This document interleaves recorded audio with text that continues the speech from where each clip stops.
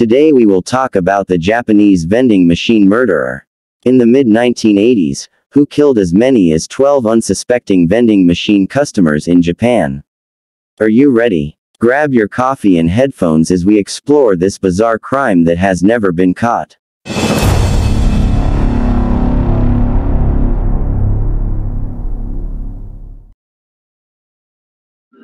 Vending machines are a big deal in Japan. They have a machine for everything from hot soup and pizza to lingerie, and of course drinks and everything that you could think of. There is a pay-it-forward thing in Japan where people buy an extra drink and leave it in the machine for the next thirsty customer passing by. Back in 1985, a company tried to promote its healthy tonic drink called Ornamency. So they started a campaign. When you buy a drink from a vending machine, any drink, a free bottle of Ornamency rolls out too. Many of those free bottles would remain in the slots or on top of the vending machines. It was typical for the Japanese culture to leave unwanted drinks behind for someone else to enjoy. All of this creates the perfect conditions for one of the most brutal crimes in history. Unlike most serial killers out there, the vending machine killer didn't murder his victims face to face. The killer's weapon of choice was not a knife or a gun, but paraquat, a chemical often used against weeds and banned in over 32 countries due to its adverse effects. Murderers target innocent people by adding paraquat to soda bottles, placing them on top, near or inside vending machines, disguised as soda that has been paid for and left in dispensing bins. However, Ornamency wasn't the only type of drink that the killer poisoned. Coke products were also laced with the deadly chemical paraquat. The murderer hoped that the bottle of Ornamency left in the bin of a vending machine wouldn't cause suspicion and that someone would gladly take a free bottle of soda. The first victim of the paraquat murder was on April 30, 1985, a 45-year-old truck driver from Fukuyama, Hiroshima, who bought a drink from a vending machine.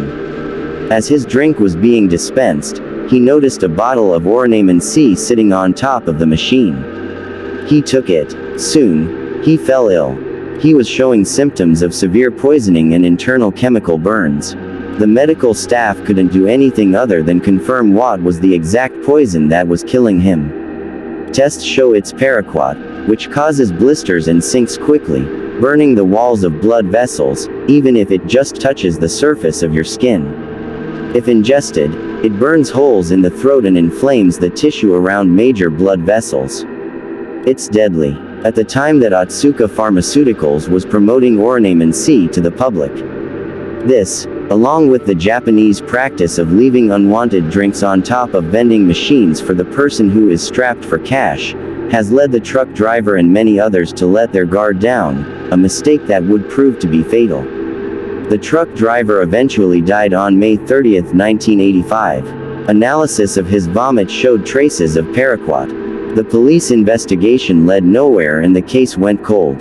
Then, in September, it happened again. And again. A 52-year-old man in Osaka drank a free beverage from a vending machine on September 11 and died 3 days later. A 22-year-old college student in Mie took a free bottle and drank it home. He died 2 days later. By the end of September, 3 more people were poisoned and died in Fukui, Miyazaki, and Osaka.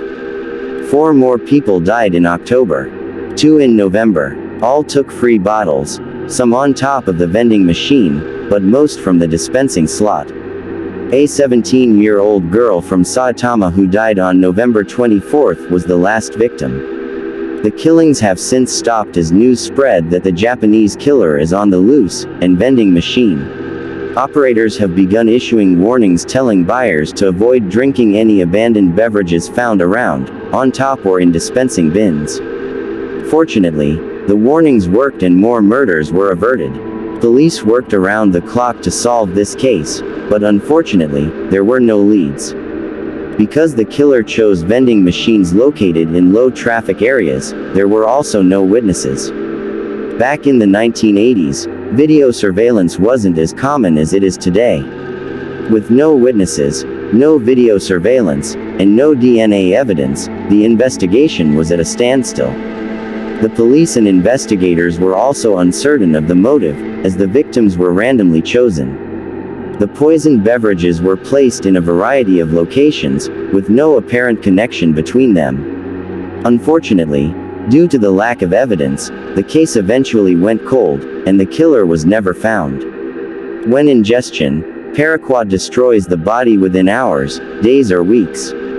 Unfortunately, once the poison has entered the kidneys, victims are unable to clear the poison from their system as it begins to circulate in the body. Paraquat poisoning can cause internal organs to shut down, one at a time. Once the toxin enters the lungs, it can severely affect oxygen saturation, leading to a condition called pulmonary fibrosis. Pulmonary fibrosis describes a group of lung diseases that affect the respiratory system.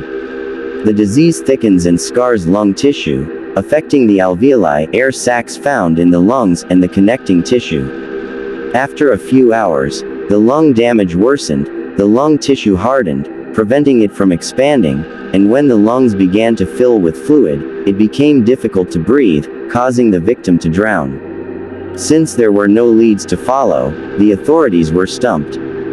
They had no clues left to look at, no trails to track down. There was only a string of poisonings, an energy drink, and a mysterious psychopath on the loose.